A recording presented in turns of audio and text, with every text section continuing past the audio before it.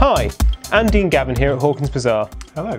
Today we're looking at Pandemic in part of our 5-minute How to Play series.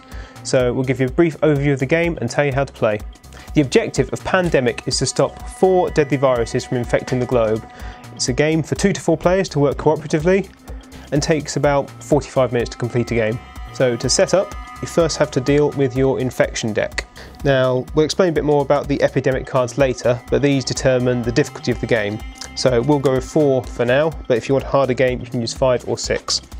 So to start the game, you take the player deck and you split it into however many epidemic cards you have. So in this instance, we have 4.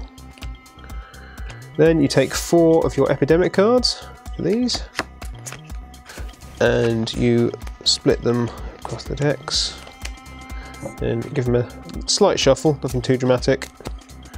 Then you stack them together to finish creating the player deck. The next, you take the infection deck. This stage of the game is where you start the initial spread of the infection in the city. So you draw the top 3 cards, and in each one of these you place 3 infection cubes of that colour. So we've got 3 in Istanbul, then 3 in Chicago and 3 in Madrid. Madrid's there. Also Chicago. It's over here. Brief knowledge of geography helps. Then you take another 3 cards. So then Atlanta, Homin City and Cairo. And these each get 2 cubes put on them.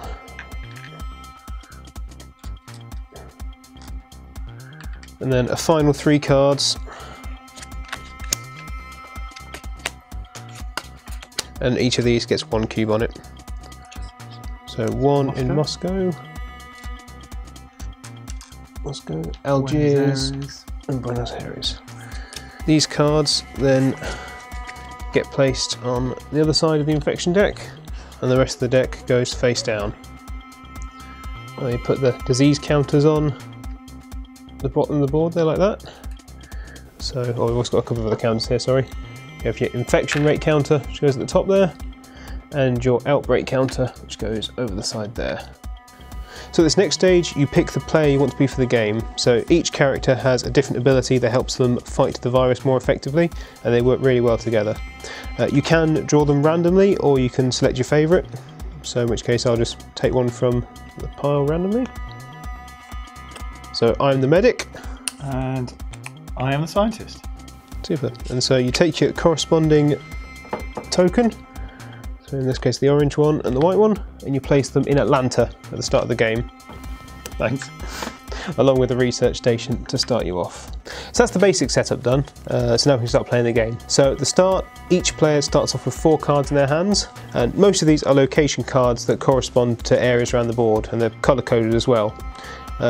Short term is if you collect 5 cards of the same colour and then travel to a research station, which are these white buildings here that you place on the game board later, you can cure a disease and start removing it from the board permanently. That's the goal of the end game, to try and collect as many coloured cards as you can to start removing the cubes from the board. Each player turn has 3 different phases. The first phase is to complete 4 different actions. Now an action can be moving 1 space on the board, so you can do it up to 4 times.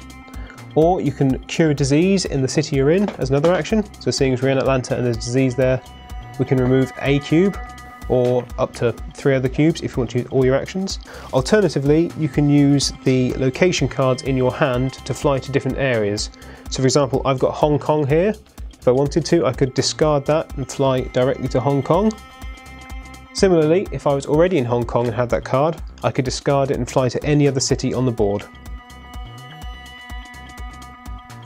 Also at this stage, you can place a research centre as one of your actions, as long as you have the city that corresponds to that research station.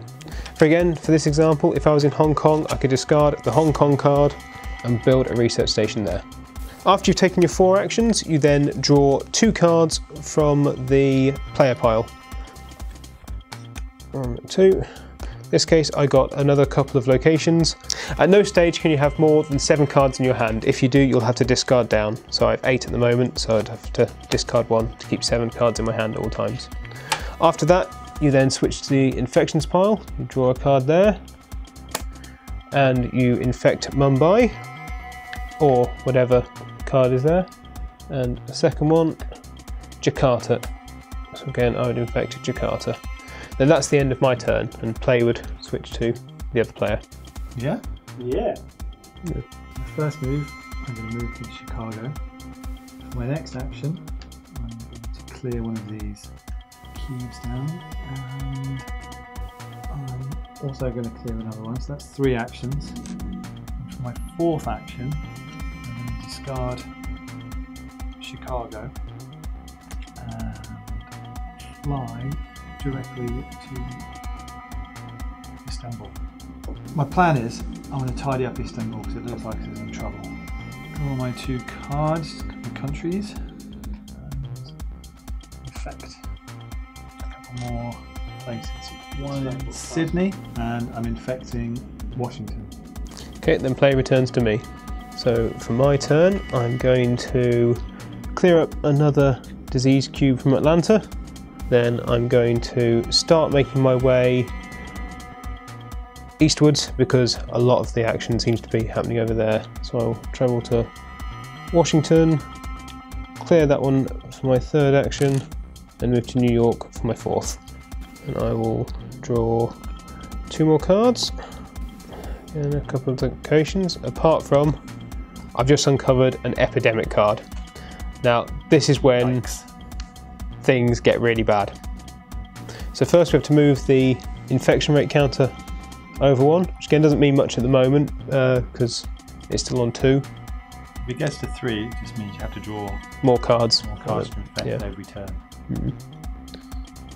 So next I have to take the bottom card from the infection pile, in this case is Santiago, and place 3 counters on it. Then the infection intensifies, so you take all cards from the discard pile of the infection deck, shuffle them, then put them on top of the pile again, which means every city that's infected so far is going to be next hit on the following rounds. Once you do that, you've still got the infection part of your turn to go, so then I start infecting more cities. So as the infection counter is still on 2, I will draw 2 cards. The first one is Madrid. Now Madrid already has 3 tokens on, and a city cannot have more than 3 infection tokens.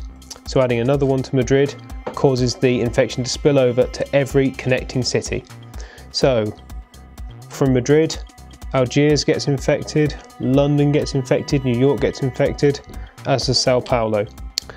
That has been an outbreak, which means an outbreak counter moves down a position. Should the counter get to the bottom of the board, it's game over and all players have lost. But I've still got another card to draw and infect another city, Sydney. Not so bad, there's still only 1 counter on Sydney, so by adding another counter to it, it doesn't spread anywhere. You join us about midway through the game now, and we're ready to cure a couple of diseases. So it's Gavin's turn, and so he's ready to tackle the yellow disease. Yellow. Don't want that one. My first action, I'm going to move to Santiago, which has a research station, and by the very fact it has a research station, it allows me to cure the disease. And fortunately for me and the people of Santiago, I have the cure right here. By discarding these 5 yellow cards, I proceed to cure the disease. So you can flip that token. And a cured disease, it still remains on the board, but it can't spread anymore. You join us at the end stage of this game, and it looks like one we're about to win. We've cured and completely removed from the board the yellow and red diseases. We've completely cured this one as well. The only one left is blue. It has come very close to losing though, because if this pile of draw cards completely depletes, we lose. Similarly so, if the outbreak token here reaches the final stage, which is currently 1 away from, that's also instant lose. But fortunately, on my turn, I'm going to move to the research station in Delhi. Good timing. And I've got 5 blue cards here, which means we can finally cure the blue disease. And with all diseases cured, that's plus 1 pandemic. It did come very close though, and it doesn't always go that smoothly. But it's a great game, so hopefully now you know how to play it. If you have any questions or want to know anything else, just drop a comment in the box below. Otherwise, thanks for watching.